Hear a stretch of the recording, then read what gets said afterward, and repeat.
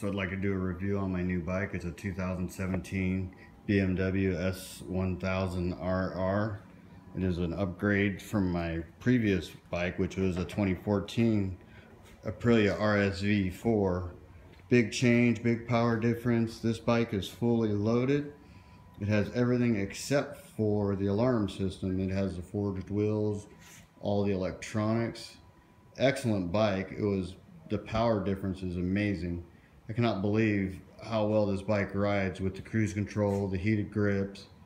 It was a big change from my 2014.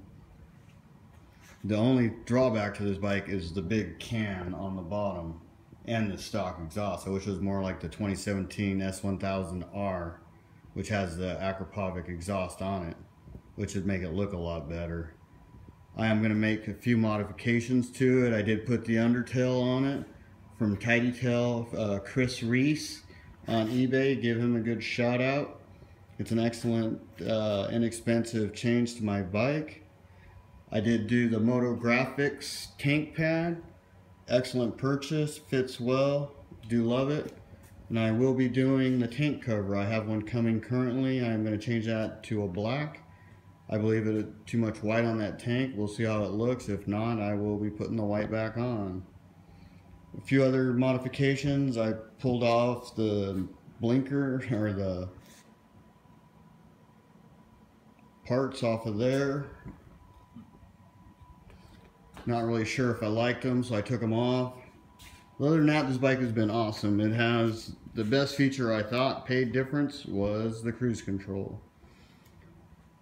I was looking at purchasing the 2017 GSXR 1000R, but I thought I made a good decision when I bought the BMW. It so far has been an excellent purchase. I have almost over 1,000 miles on it currently, which is almost as much as I had on my 2014 RSV4 total. So I have been loving this bike. Give a shout out to Pitbull stands, made in America, sturdy, work real well, love them, great bike. I'd like to give a shout out to Drake Watkins, my grandson, who asked me to do a review, so this is why I'm doing it.